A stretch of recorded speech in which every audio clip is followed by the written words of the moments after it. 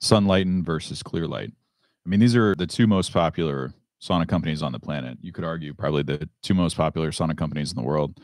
And I can see why people would still have, questions about these in the new year, even though, this has kind of been beat to death. But so let's talk about it. Who Clearlight versus Sunlighten, who makes the best sauna?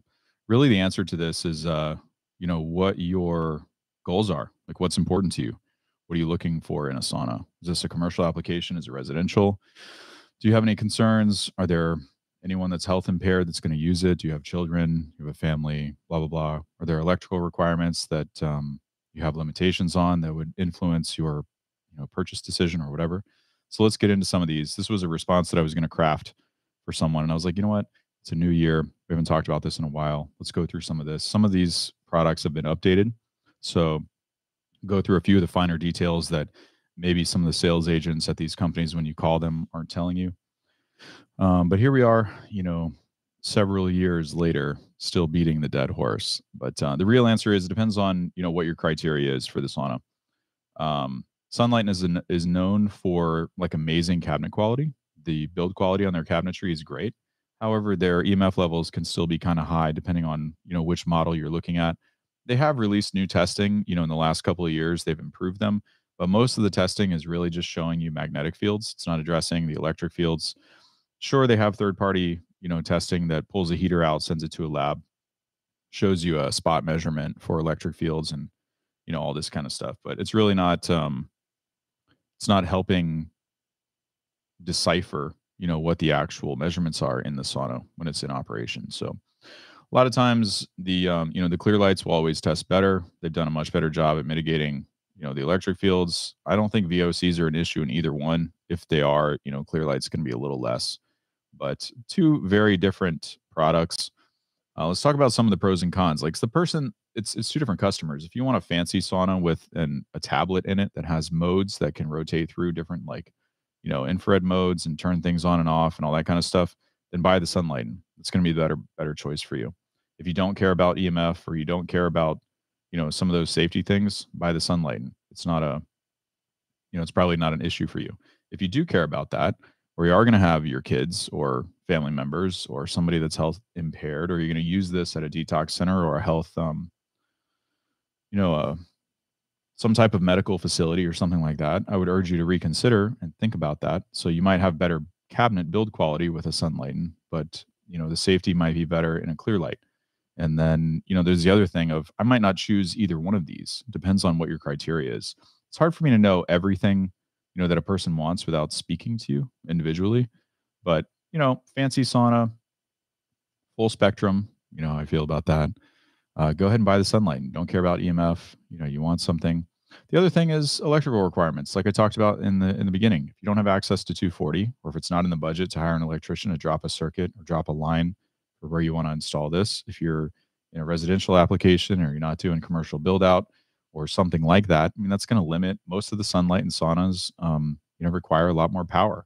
There's some Clearlight Premiers that run on a 15 amp. There's a Clearlight one-person Sanctuary that'll run on 15 amp. But the majority of them are going to be, much higher power requirements. You're not going to get away with a traditional outlet for something like that. And then if that's what you're looking for, you might check out the certified sauna list. There's 2 or 3 other brands, maybe Radiant Health or, one of the other ones that I list on there that would be even a better fit. Like I might not choose either one of these depending on what it is that you're looking for. So despite having, updated EMF testing for the Sunlighten saunas, they're still not quite where the Clearlights are, some of the other brands, even this year. But one of the things that I really wanted to talk about, what I really want to get to in this video, is the full spectrum stuff. So everyone is stuck on, everyone wants red light therapy for the skin benefits. We've got a lot of people buying face masks this year, trying to heal, like wrinkles and cellulite and all these kind of things.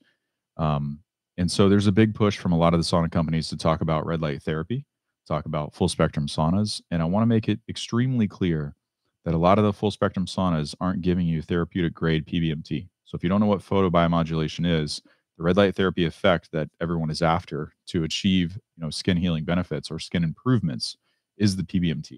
You're not going to get PBMT from, low output, poorly designed, red light therapy devices. A lot of the full spectrum saunas fall into this requirement. which or into this situation, which we're going to talk about in a second.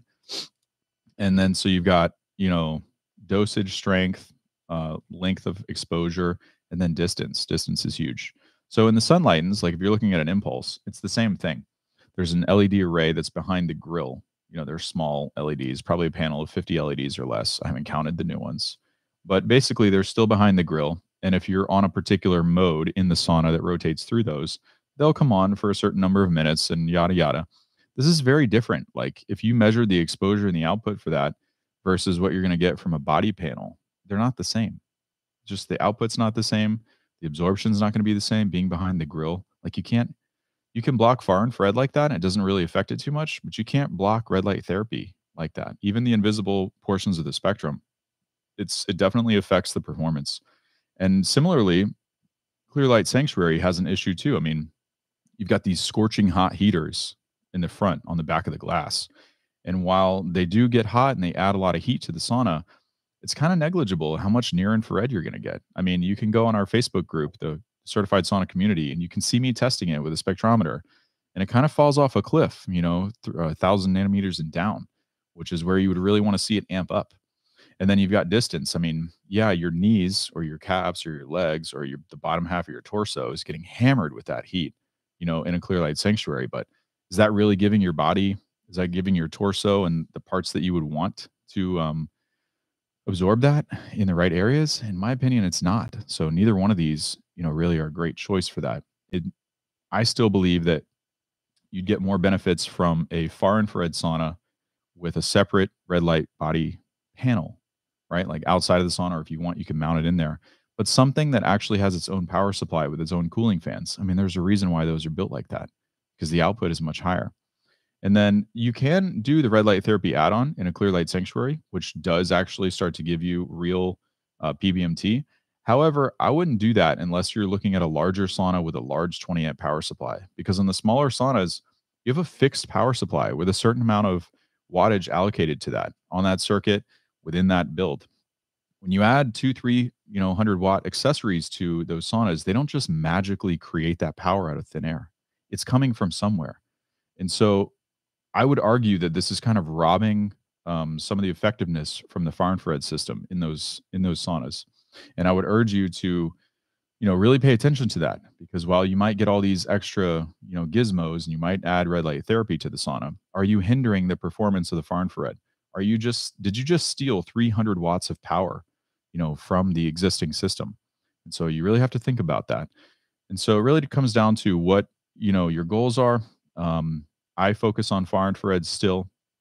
I get separate red light body panels. There's a whole bunch of them. Be dropping some reviews on those soon. But as far as the Sunlighten Signature and the Clearlight Premier, those aren't full spectrum saunas, so different set of rules apply. But this was mainly geared towards the Impulse and the Sanctuary, the Clearlight Sanctuary. And so depending on what your needs are, either one of those could be a great fit for you. Without more details, we've kind of covered a few of the pitfalls. You don't get sucked into one because it has all 3 wavelengths, or it does these fancy modes, or it does this. And then the other thing is, where is that on here? The chromotherapy. Like a lot of the sales agents will tell you that, oh, you don't need red light therapy because you have chromotherapy in the ceiling, so you can still get some red light in there. That's not the same. It's just ambient lighting.